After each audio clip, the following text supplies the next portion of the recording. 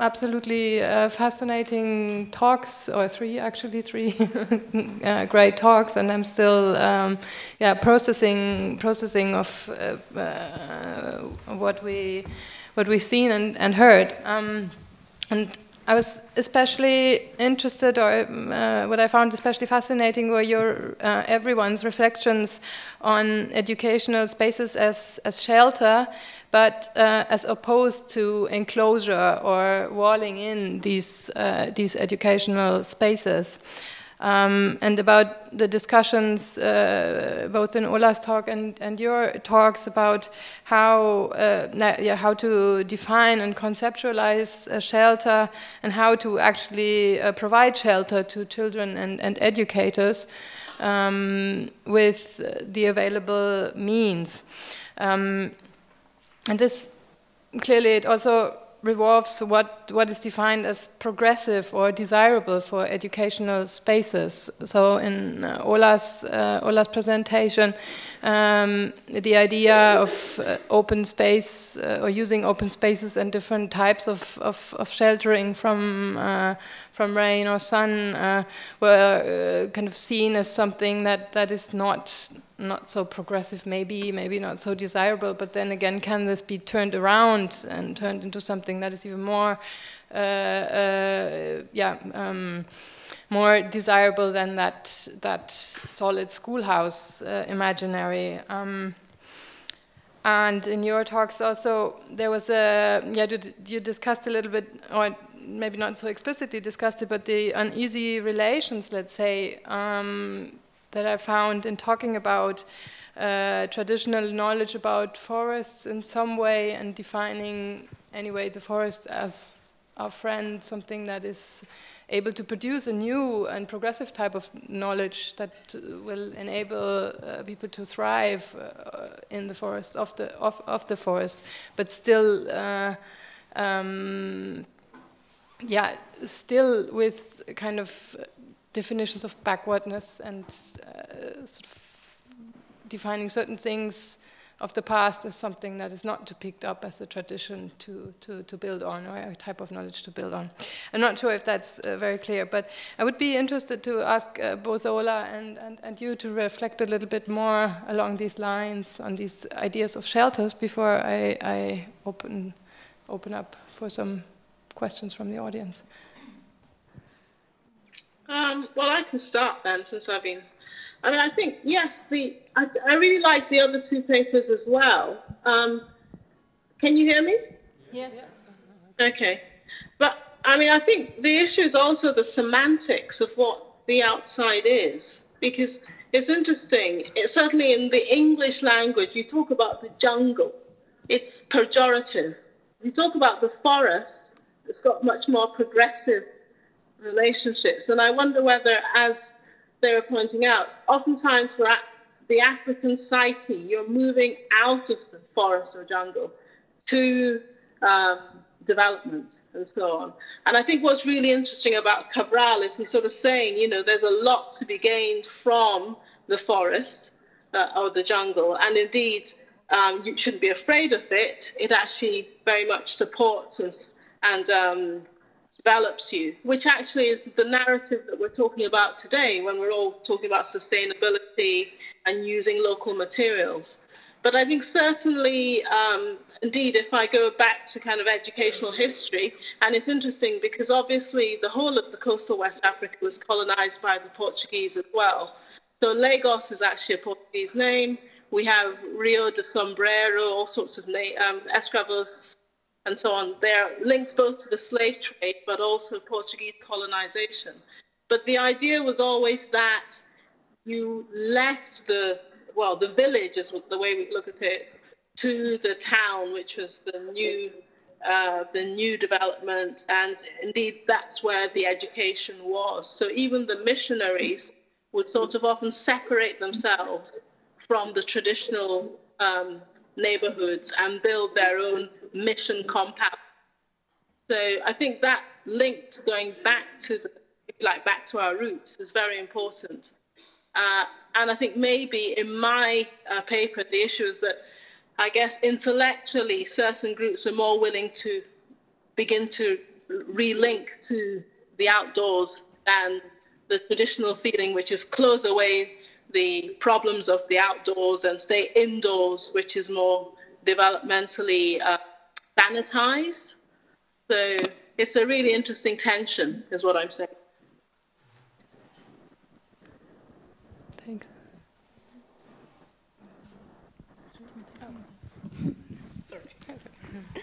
So thinking about the idea of the shelter, if I want to expand the idea of the shelter a little bit more, or at least in the concept of PIGC and militant education, the school becomes a shelter, not just a shelter as a place where I'm studying, but what I'm studying, it became a shelter of what is going on in the world and how it's preparing me to come out of this shelter to the world. For example, nowadays on the school manuals we study colonialism, imperialism, and so on, has terms that doesn't really affect our lives. And on the time of PIGC, it's so progressive, there's like, this is part of our lives, this is an ongoing project, an ongoing process that is going to affect us daily, especially when we achieve independence, because we have to understand the liberation struggle in two aspects: the independence of the country and the liberation of the man. So the school becomes this shelter for protection of what is coming of the outside, but also a shelter that prepares you to the outside of thinking about the world in the future. Absolutely, and I think to add to this thought, I mean, two things.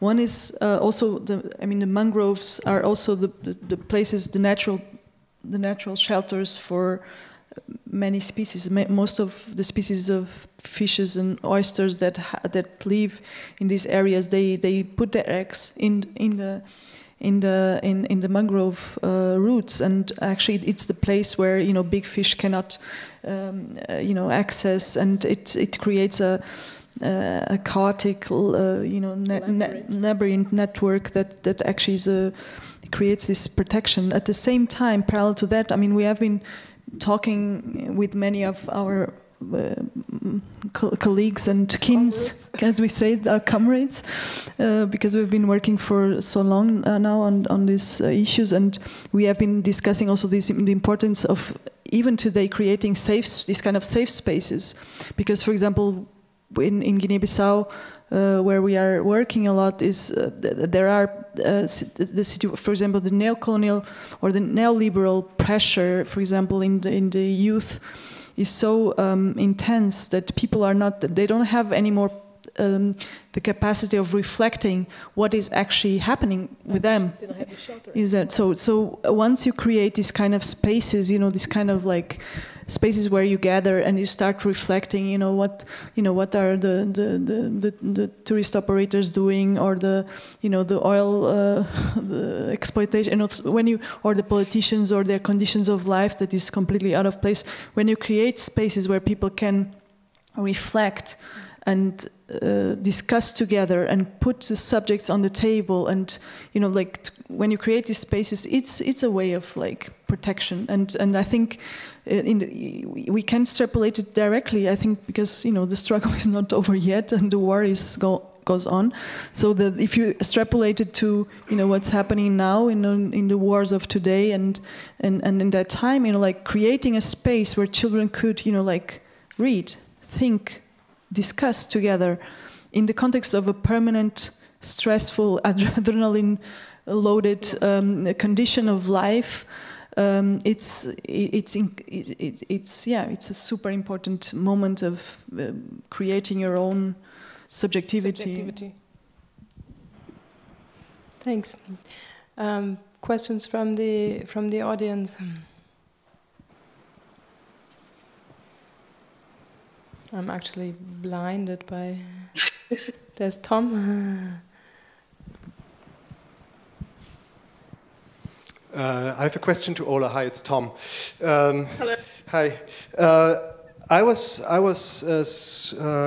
struck by one thing you said pretty early on in your talk about the way in which the more experimental kinds of spatial design and pedagogies are being distributed only, I mean, among the bourgeois expat scene in Nigeria or in Ghana and West Africa at the time, because you're bringing in the notion of class here, or the concept of class, which is of course in this case very closely related to the question of colonialism and the way in which class is being kind of there are class boundaries within the colonized population, but there's also the class difference between the colonizers and the colonized, and how this is kind of playing out in the very designs of schooling and of school buildings. Could you say, maybe elaborate on that a bit, because this, I think, is a crucial aspect we haven't touched upon yet. Yeah, I'm happy to do so. I mean, it is very interesting that originally the colonists came in, as I said, from the missionary times right up until the 1960s, where particularly in British-speaking West Africa, King's College Lagos was very much the kind of Eton stereotype. It had the building, it had the facade. You could say the same thing about Achimota College. So these were the government colleges, but even the missionary colleges, they're very much built in the image of European colleges of the time. And you have this situation where post-independence, I think very much the case that I think for the average Nigerian or Ghanaian, that was what they aspired to. But in a way, intellectually, the discussion begins to develop further, particularly actually originally in the universities. So you have actually a new breed even of British architects. Fry and Drew and co were much younger architects than the colonial architects of the time. And they bring in an international style. So you're sort of seeing that international style playing its way through in the international school I showed you as a case study. And then interestingly, we have other actors. So we have Sharon coming in from Israel to help build the third university in Nigeria, the University of Ife. I mean, there's a whole set of politics around how Israel, at a time when Nigeria was allegedly in the Cold War and much more aligned with the Arab states than with the Israelis. But anyway, Sharon comes to build the University of Ife. It's a very interesting interpretation of, I would almost say, brutal modernism, late modernism. He's very much looking at environment and climate, but he's also beginning to, again, experiment with space. So unlike even the University of Ibadan, which is about 10 years earlier, he's much more into experimenting with spaces in terms of indoor, outdoor, using the climate more. But again, the universities were for the elite. Your average person who's trying to get his son or daughter to school thinks of a school as being this space that is bounded. The setting is the setting that they can remember really probably from missionary days. And it continues now, because when I was writing my book, I could plug the book, can't find it.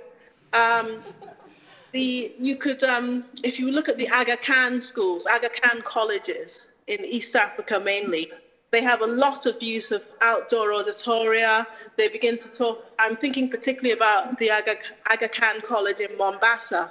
It really links to the old Swahili architecture and so on. But to get into the Aga Khan school in Mombasa, I did actually ask. The majority are, again, expatriates, upper middle class. I think they have 1 or 2 scholarships for the poor.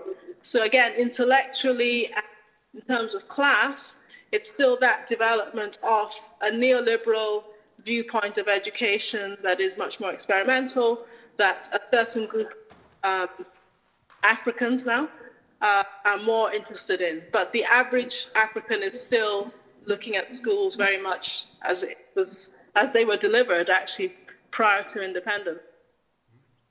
And there's also a reliance on these materials which are not sustainable, which is the other narrative. So neither the education nor the materials are really moving with the times. Thank you. Please, Sabine. Sabine, bitte. Hi, thanks for that really great presentation. I have a quick question to Sónia and Filipa about the title of your project called Militant Education.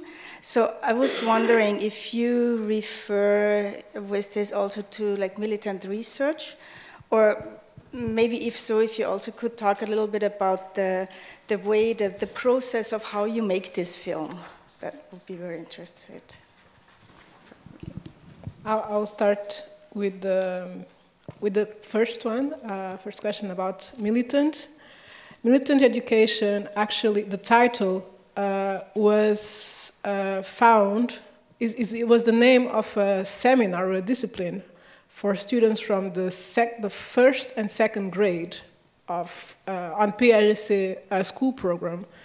And that was what gave origin to the name of the book, before even mentioned about militant research. As an activist and as a social political activist, my work was always militant, but I was not expecting during my research to find the term militant education so clearly so explicit in a school manual. Like today we won't talk about that. When I mention about militant education, we are talking about political education, not like how we understand it today, like you become some part of a terrorist group or so. It's a political education that we are talking about, anti-colonial and decolonial education. And this was work that I was already doing before I started my PhD. And I was very surprised to find this on the archives research, and I decided to give the title of the book. The first title, Militant Education, Liberation Struggles and Consciousness. Actually, you can read on the opposite way. First consciousness, liberation struggle, and then militant education. That is a whole process. So yeah, concerning the militant education, that's it. Do you want to answer the second one about the title of the film? We only have a working title. A working title. I mean, I think one aspect is maybe because we see our work like in a certain condition that is not it's not a post-colonial condition, it's a colonial or a neo-colonial condition, that I think it makes it a bit different, that the work that we do is not just historicizing, the past, but it's actually about getting tools to struggle in the present. So, and this is important because we don't think, there is such thing as the end of colonialism. So, and I mean, the work that Sónia has done in communities, for years, and passing to, you're changing your setting, but you're doing the same work. So it's not, and this is, so it's actually trying also to work with the tools of the subjects that we are working about, or at least trying to recuperate and see how can we adjust certain tools that were used and what is still valid and useful today. For example, parallel to this work that we're doing as a film, we are also creating a space there that is this, with our collective, that is a space exactly, it's going to be it's not going to be connected with the PAGC, because today's PAGC is, it's a name, but it's not the same thing, but it's about informal it's an informal educational space and what we call a safe space to discuss and to work, I mean, I even have here your concept of militant education, if you want to read. You can read. I don't know. I mean, I think it is the one that you had in your book. But concerning I mean, at the moment we have only like a working title called "Learning from Rhizophora," and the idea is not that the people were learning in the mangroves, but that we are also learning from this process, we are learning with the research and with the film. So it's both. They were learning with the mangroves, but we are also learning with the process. So it's actually the idea of both. Yeah, I And just to add a little bit more of, just to add a little bit more about the process of militant education. During a work that I was doing in Portugal, I was working with students, black students, Afro-descendants students, and they were complaining about the way they were being represented in the school, and they were saying, like, we don't have a history, nothing appears in the school book. It's like, no, something must be there, something must exist. So I want to give them another idea of what a school book could look like. And it was through this combination between me working and they raising questions. I remember, when I was doing my master, I actually found some material related with the education of PIGC education, and that's how the project actually started. It was in a militant way of, I have to give something to I have the means to present something new and something that will create some more self-esteem on these students, and it was in this militant way that I start this project, and is in a militant way that me and Filipa, we work in everything that we've been doing in the past 10 years or so. There's also one little aspect that we didn't. I jumped actually, but it's important because I think there is a difference between this demystifying that we were talking about, the fears of jungle, and the animistic aspect of Guinea-Bissau's population and in relation to nature. And I think that sometimes it can confuse, because, for example, I think also Cabral was working within this kind of animistic relation with nature. And also with even if you would call, for example, in scientific terms, for example, working from he talks about this edaphology. Edaphology is like one of the two sides of soil science that is actually how the soil intervenes or reacts on the beings on it. So it's actually from the soil, like kind of a subjectivity from that comes from the soil up.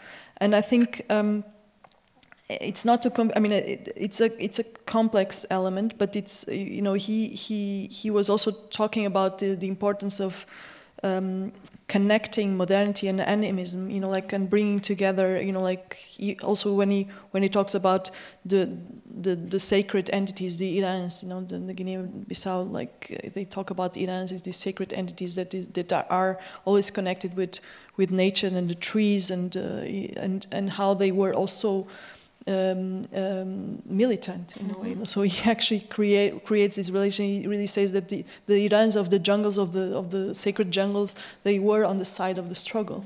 So in a way, and I have a little quote here from Eduardo Viveiros de Castro that really talks, because it's complex to go into this, to find, words and sentences to relate to this, but he says in a very interesting, he says like, what interests me is the possibility of reintroducing the past to the subject, which doesn't have to be idealistic, but is a materialistic theory of the subject as a material subject. So we have the heroic tale of humanity conquering nature, which is an alternative form from the point of view of culture. Culture as a modern soul. Within that distinguishes us from the rest of creation. Whereas among the Amazon Indians, it is exactly the opposite. In their views, we are all in the world. Humans merely have a particular materiality. What makes us human as such is our body, not our soul. Our soul is the most common thing in the world. Everything has a soul. Everything is animated. You see animism. So in a way, it's actually about, and this is a little bit what we are searching through the film also, like, wow, the film can be also, because it's also an animated image, or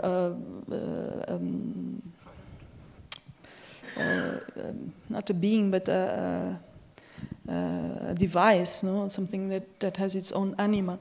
And how can we find, a way of of bringing all these forces together. You know, like how can the mangroves become this kind of force and that animates, and also it has a knowledge itself. It emanates a certain kind of possibility of being within, and thinking within.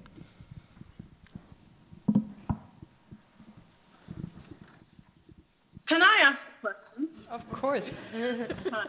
All right. I was just wondering, so the work you're doing on Guinea-Bissau, does it link to what then becomes the movements in Southern Africa? So, you know, the ANC had its own schools in exile. Sometimes, I think it went right to Tanzania and then sometimes the border of Mozambique. Or is it purely and uniquely for Guinea-Bissau and Cabo Verde? I start to do the work focused on Guinea-Bissau, and right now I'm working on the concept of militant education in an international way.